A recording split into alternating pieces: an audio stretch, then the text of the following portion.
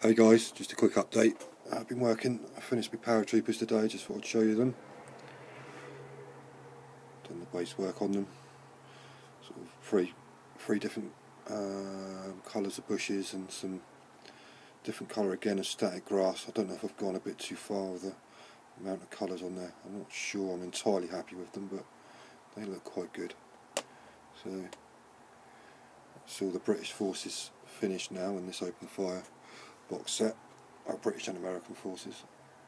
This is one of the fireflies. I've showed you these before. There you go.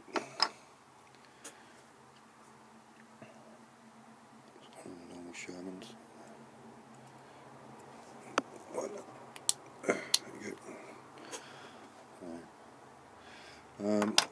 Also, I've been working on my. Where is it? Here it is. Been working on the Typhoon. I won't go on there properly. Just out of prime stage, done the base. What I use on this base is this Vallejo grey pumice stuff. I find it's quite good.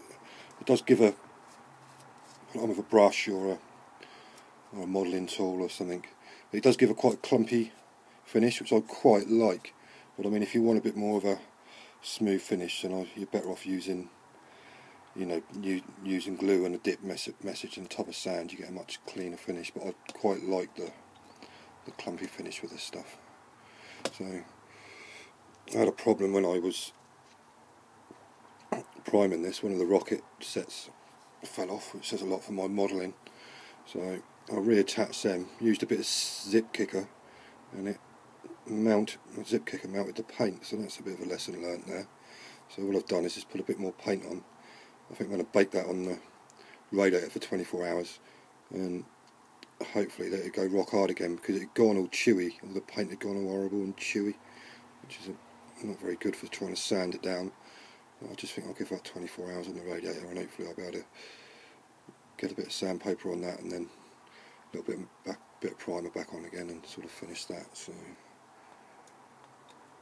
hopefully it will help. And also I've just been started on the crew for the Pak 24s, Pak 40s.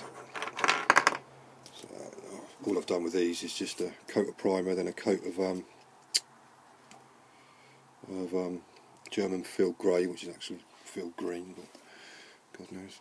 So I always try and get the biggest colour down with the airbrush first, just to save time and get a nice smooth even coat.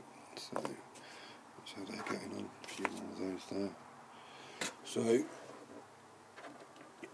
that's the crew for these. I mean, I could carry on and finish these, but until I can get my decals from my stugs, I'll sort of do a batch.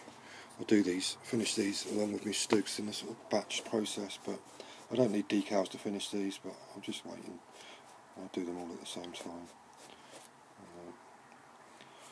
I do like these. You see, this is the same stuff I've used on the base here, that pumice. It's quite a sort of clumpy, patchy look. I quite like it. So I'll obviously put that down and let it dry before I attach the guns. So trying to put that on once the guns are on there would have been a pain in the arse. So that's what I've been working on this afternoon and this evening.